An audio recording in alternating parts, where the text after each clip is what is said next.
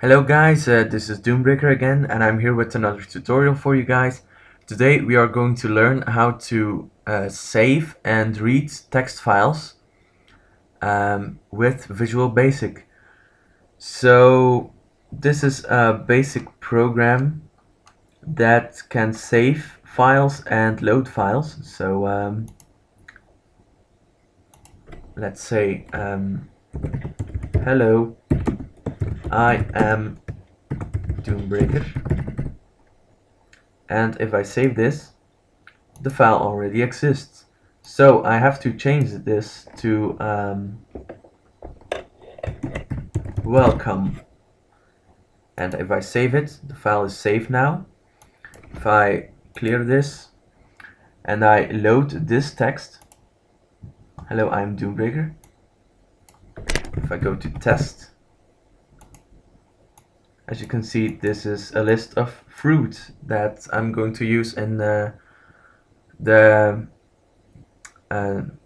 tutorial on how to save a list box, which is also going to be in this video. So yeah, stay tuned for that. Now the code. So what we are going to use is stream writers and stream readers here. So if system.io.file.exists and then the path of the file, which is textbox1, then show a message box that the file already exists.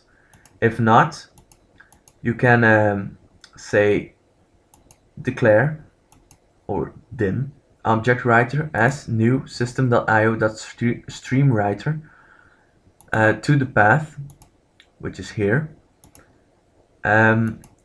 object writer.write whatever is in textbox2, so this is your text file, object writer.close, and then just make this label visible because the file is saved. Then I start the timer because I want the label to be visible for, I don't know, 5 seconds. So yeah, you don't have to do that. And to read the file, we just say if system.io.file.exists textbox1.text is equal to true, then declare object reader as a system.io.streamreader as text file textbox1.text, which is the path again, textbox2.text, which is here, is going to be whatever is read in your stream reader. So whatever is in your text file is going to be read, and then the object reader is going to close. If the file doesn't exist, then it's just going to show a message box saying that the file does not exist. So that's pretty basic.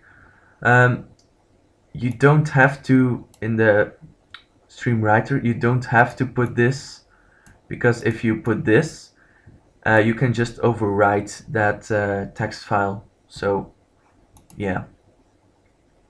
And if I go to my C drive now, I see a file named welcome.